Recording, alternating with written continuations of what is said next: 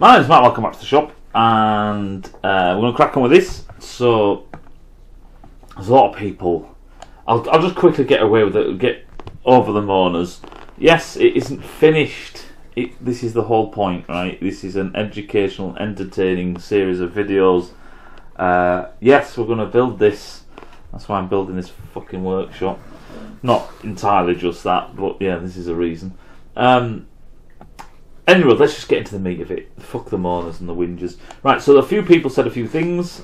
So let's just go through some of the changes and so on. The whole point is that this is a series of changes.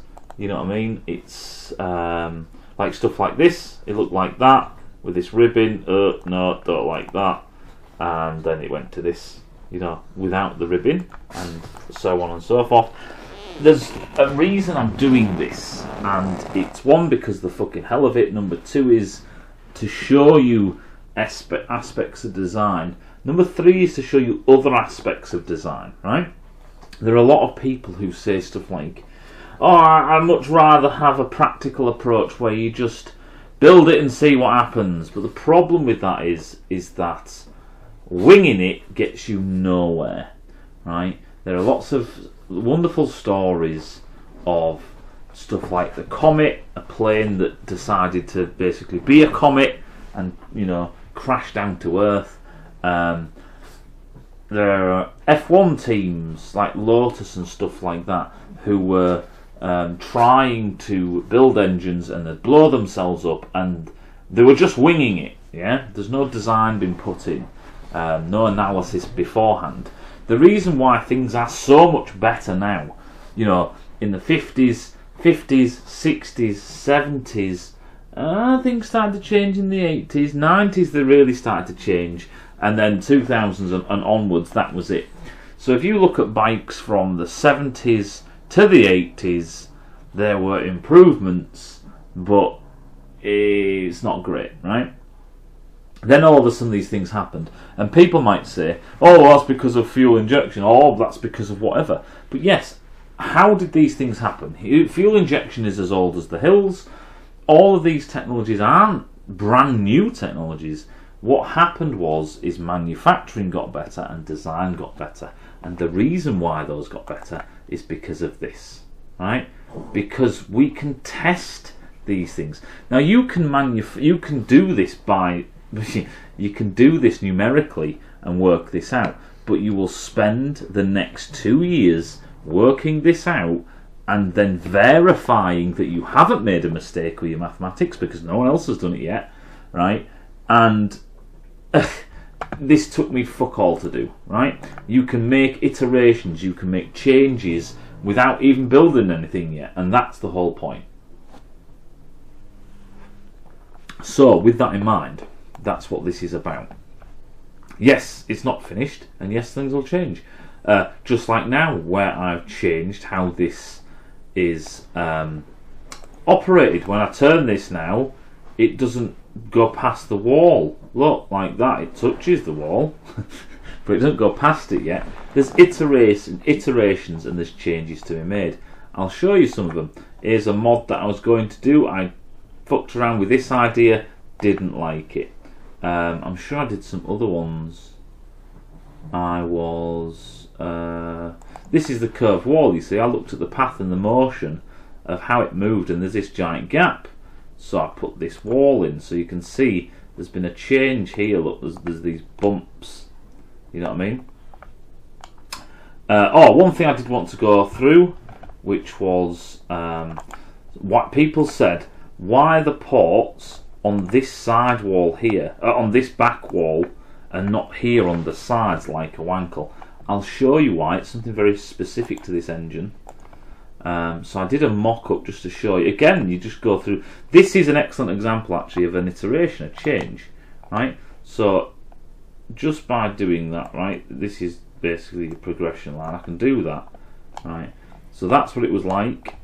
And then what I've done is I've put this wall in. Booyah, like that. With a port. It's straight, whatever.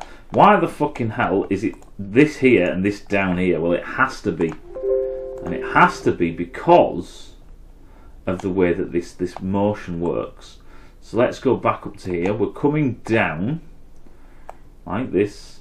We open the exhaust port here on the right, beautiful. Then we're open our inlet port just now, right? So we've had our blowdown event. We're open this port, and this could be a bit high because this is the seal, you see. This here, with there, we're opening up, and now we've opened up fully. We're looking at this port down here, but we're blocked. We're blocked off. This is fuck all. It's gonna shoot up. It's not very good. Not only that, is as soon as we rock, we basically blanked it off. Right? That's shit. There's a shit reason to have a port there. Look how much transfer we have. We open the port. See, we can't have it up here, because if it was up here on this wall, level with this, it'd be open. Fuck me, when would it open by? It would open there. Right? It would open there at the transfer well before we've even opened the exhaust, so you get combustion gases just fucking off into your intake, right? So that's why having this port at the side is a bad idea.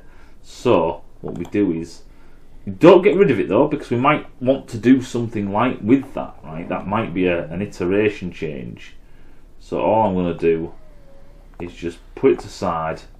1 minute, there we go, get rid of it, but keep it, because I have done this in the past where you spend ages doing something, then you go, oh hang about, that gives me another idea, because you could do something else with it, you know what I mean, like a boost port for something else, or what, who cares and who knows at the moment, right? You know, this is all open to change. There is a clearance between this side wall and this side. That's not a good dimension. It's a millimetre between there and there, right, in there. And when it all heats up, we're going to go through that next. I'll show you some of the thermal expansion stuff next. But yeah, so we've got this bump that isn't perfect, and I'll show you that. If we look, actually no, I've got the motion study. Right, play through that. If you look, you can see.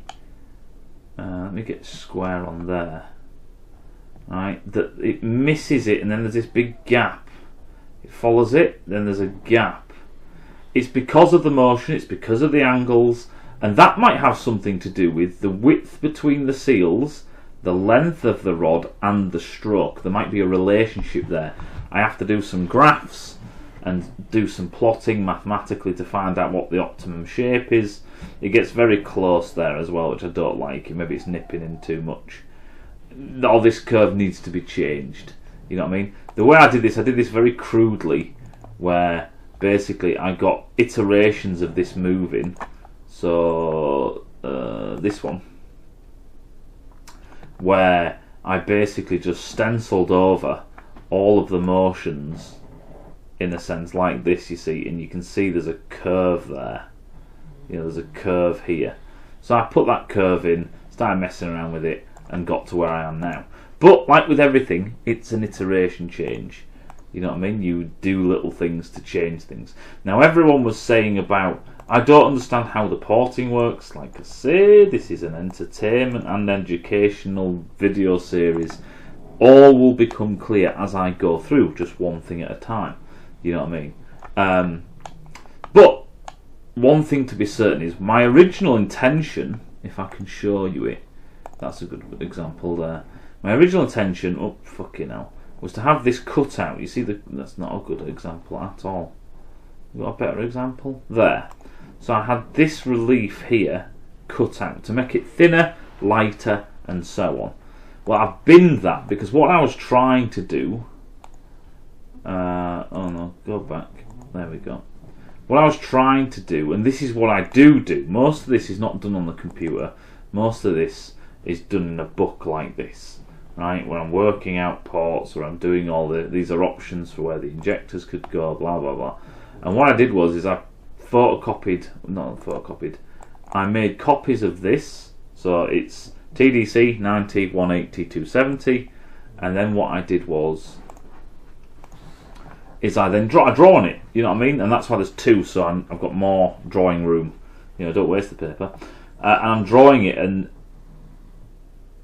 we can see that this transfers in here, then it's blocked off, then it's the connect above the line, and then there's still a trap there. If we put a seal down here like this, right? I was trying to think of a way, so this is the original at the bottom, they're connected at the top now above the piston, they're connected all the time. If I use where this red line is, then they're connected here, and we'll get to what that's about later. They're not connected there, they're connected above in the cylinder, if you want to call it that, and then they're connected there, but it's inside this void, and I'll get to what that's for later on. I was trying to do something else with this original bottom one, but it didn't work out. We'll get to all of that. But you do this thing where you got this stage pumping, it'll all become clear. There's loads of asterisks and fucking stuff. Yes, and there's these P's and V's, and I'll get to all that, and I'll get to all this shit later on. But the new iteration now is the fact that it is just a two-dimensional solid piece, right? There's going to be a seal across the top, a combustion seal, but this face is going to stay like that. And it's very much like a two-stroke, right? People think there's a difference between resonance engines or reed engines and piston ported. All two strokes, as far as motorbikes go, are piston ported two strokes, right? The piston does block off the ports from communicating to each other, but it doesn't do it perfectly, right? It doesn't seal perfectly. It's just doing it that rapidly, and the leak is so small. It's a bit like a Roots blower or any kind of supercharger, actually, or any kind of turbo. Turbos and superchargers are not sealed systems. The impeller has a gap, a clearance between it and the housing, just like Roots blowers, just like screws. They all have leakage, but you are shifting the vast majority of the gases. Pattern Roots blowers, they really start to shit the bed at higher RPM. But they all leak, right? Piston rings have gaps in them. Everything leaks. It's just that if you get the vast majority, right, the vast majority of your gases pumping around, and you do it so quick, you know what I mean? Mass flow rates is the mass of the air flowing out of something over time, and that's why it's called a rate. And if your mass flow rates, you're losing fuck all mass because it's such a tiny time, then all is good. The next thing we're going to get into, if we go to the motion job and just let it play through, is balancing, right? People are saying this thing's going to kill itself. Well, actually no, it's the opposite to that. One thing people did mention was the piston rings. If you look what the piston rings do, or the rings, these edge seals, they basically just behave like piston rings. Piston rings do just go up and down, which these do. This is unlike a wankel. Wankels they load on one side because it's spinning around in one direction, and they basically tailor those seals just to accept those forces, side load from one side. This is a bit different, but piston rings do this, right? Piston rings actually have a lot to contend with. We'll get through that. That'll be its own separate video.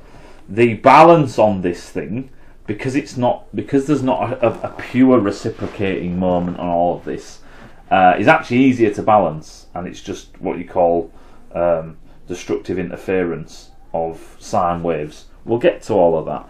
That's and I want to build a little. I'm going to 3D print some weights and some electric motors and show you how this behaves versus a piston engine. But yeah, this is actually quite beneficial. But this all comes down to the question of a few people saying, why do this? Well, one, it's good fun. Two, it shows how you work out this process.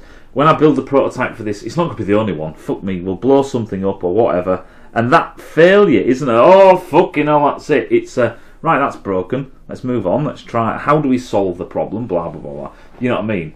There are some people who are kind of the new age of thinking that things just miraculously appear, right, working, and if anything breaks, well, whoever designed that should be fired. Doesn't work that way. Regardless, yes. So why build this thing? Well, number one is it does things that other two-stroke designs either can't do or fail badly at, right? So the asymmetric porting is just fucking beautiful, right? So when we have this, where we open the exhaust port first, that's standard two-stroke business.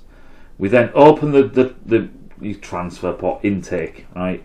You open the intake, great, right? This is all bog standard stuff. It then goes down to bottom dead center, comes back up. This is gold, right? It shuts off the exhaust, and we've still got half, pretty much half an intake port open, right? If we fuck around with resonance kind of thing, like with a two-stroke normally with a resonance exhaust, right? And we'll see the benefits of doing and not doing that. I still don't know what it is. That's why you do testing. We use pressure at this point to basically stop the intake fucking off out. We're basically making like a force field in a sense with pressure. If we get the pulse right to arrive at about this time, you know, we build up a gradient, then this stuff that's coming in stops fucking off out of the cylinder and fills this chamber. You know what I mean? If you look, we've got most of it left. And then when we get here, this is beautiful because we have half a port pretty much, and we just fill the fucker up. And we can manipulate things to make sure that this is really effective, and I'll get to that one of these days. I can't, not next video, probably the video or the video after. You'll see, and it just means I've got to make this giant model on SolidWorks to demonstrate it clearly. Right, that's the first thing. The second thing is there's one thing that two-strokes love to do, right, and it's rev. Right, they love revving because of simplicity. Right, we haven't got all these, you know what I mean, valves. If you've got a combustion stroke, a power stroke, every rev, then we need to optimize that, which means revving the nuts off it. And one of the problems with two strokes is that they don't go very, because of the piston porting malarkey, they don't go really over square. Right? They just don't do that. Where with this, we can go quite rapidly over square. And again, I'll show you what that means.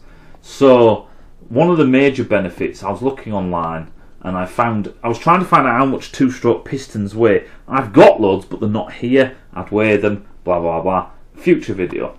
But basically, we've got a guy here, and he's got an RD and RZ. This is a 350 RZ piston, right? It's not the same. This is a 125, but this piston weighs 203 grams. I don't know how much a 125 piston weighs. Let's say 150 grams. This is rings and piston without the wrist pin / gudgeon pin, whatever you want to call it, right? And without the rod. Oh, that's the wrong fucking thing. This is why this is awesome, right? This P rod is heavy. I've still got shit to take out of it. We can still get skinny with its ass, right? It's made out of 70-75 aluminium, and this thing has a mass of 191 grams. I'll let that sink in for a second. This is the piston, the rod, right? It hasn't got rings, but this is the piston and the rod and the wrist pin. No bearings, right? But the conrod, the piston, and the wrist pin. Easily the heaviest things in that reciprocating mass, or half a rod. But you get what I mean, right? This is all of it, and it weighs that much. And let's just say, and this is what I am thinking about, let's just say we want to try and get away with being funky, which is what I really do want to. I really do want to get funky with things. Is it here or is it other? No, it's not non-metals, you prick. Custom materials, no. It was zinc alloys, copper alloys. Was it in there? No. Aluminium alloys. I did have, or I thought I had. I thought I had other alloys. Magnesium. There we go. I don't know why I didn't see that.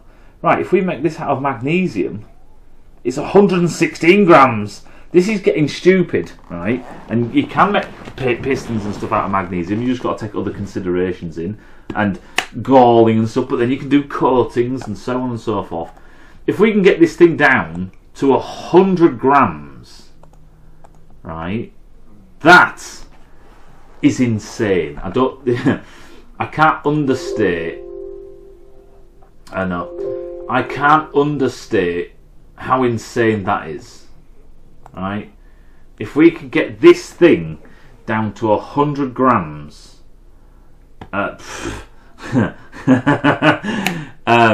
then all you really have to worry about then is resonance, right? That is on what your bearings can take, right? That's all you really have to worry about. And as everybody knows, if your engine is making the specified torque, right, then you're laughing, right? You're absolutely laughing.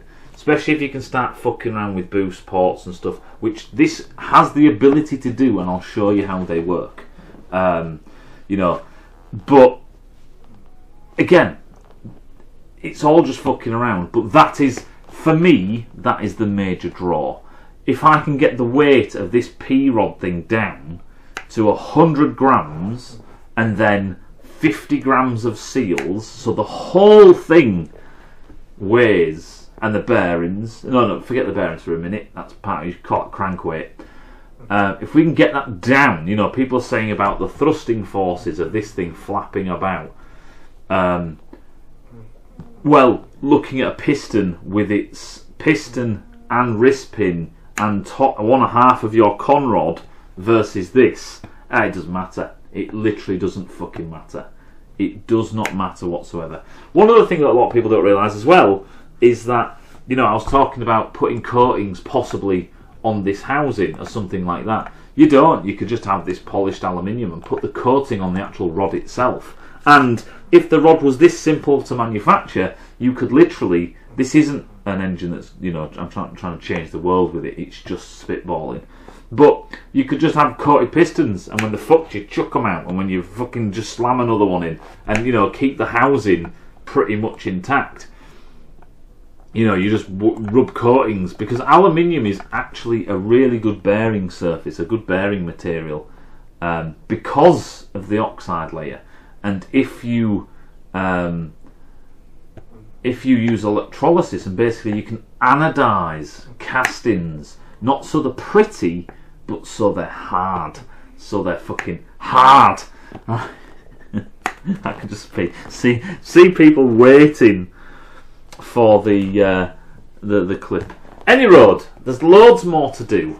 There's loads of, I've got experiments to do, right? There's experiments on this thing that I want to do. I'm basically trying to set up to have these rods made out of a couple of materials and have them tensile tested, have do a compression test with them so we can literally squash it and see how much force it takes to deform it, to break it, stuff like that. You know, it's, I'm not winging this, right? It's not winging this. I'm trying to demonstrate, because there's a lot of people out there think, oh, you just wing it until you get it right. It's wastes so much time does winging it, right? It really does. I haven't got much time, full-time job, trying to sort this workshop out and trying to keep the channel ticking on until we can get in the garage and do some stuff. Waiting for electrics, stuff like that. I'm sure people like that are really that interested. But yeah, that's in the background. I've got shit to do. And I'm trying to show that winging it doesn't really get you anywhere. You have to do calculations, right? If you want this thing, you know, to actually produce real power, if you don't want it to explode all the time, if you want it to do what you want it to do, then you have to work this shit out. You know what I mean? But that doesn't mean that if we build, you know, I build this, run it, it's not going to go pop, right? People make mistakes. There are things that you don't think about, interactions you don't think about. You know what I mean? But regardless, all I'm doing is I'm trying to answer people's questions before they jump in and ask them, or, you know, start fucking wiggling that finger. It's all good fun at the end of the day. And like I say, if this explodes in dramatic fashion, that's awesome, because it gives it you know, I hate saying the word, but it's content. You know what I mean? It's something to see, it's something to learn from, it's something to do. Hope that makes sense. And I'll speed this up. Is it easy to speed up? Yeah, check that shit out. That's what we want, but times a billion. Do we go times 10? What's it? Oh, times 5. Yeah! Where's that? Have we got the centre of mass? See? Makes this kind of like oval circle, which is amazingly easy to balance out. It's like, wow, that's amazingly easy to balance out. It's probably staying still with the refresh rate. Hope that makes sense, and I'll see you in a bit.